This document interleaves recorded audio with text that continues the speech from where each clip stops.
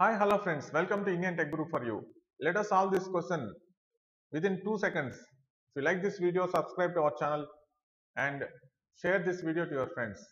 The respective ratio between two positive numbers x and y is 4 is to 7. Now x is increased by 25% and 3 is added to it. Y is doubled and 3 is added to it. The respective ratio of the resultant x and y becomes 2 is to 5. What is the original value of y?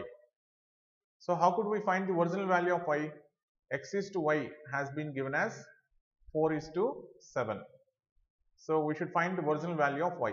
The original value of y must be multiple of 7. Multiple of 7. If you observe the answers, 10 is not multiple of 7, 24 is not multiple of 7, 12 is not multiple of 7, only 21 is multiple of 7. So the correct answer is 21. Like this we can answer this question within 2 seconds. However, let us verify whether the answer is correct or not. Okay. So, as y value is 21,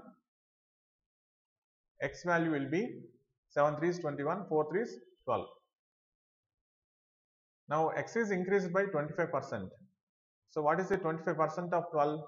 12 into 1 by 4, that is 3. So, 12 plus 3 and one more 3 is added to it, plus 3.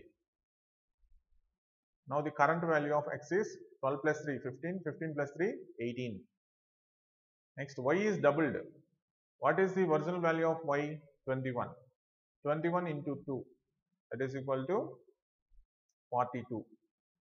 And 3 is added to it, plus 3, that is equal to 45. So the current value of y is 45. And what is the ratio of x is to y now? 18 is to 45.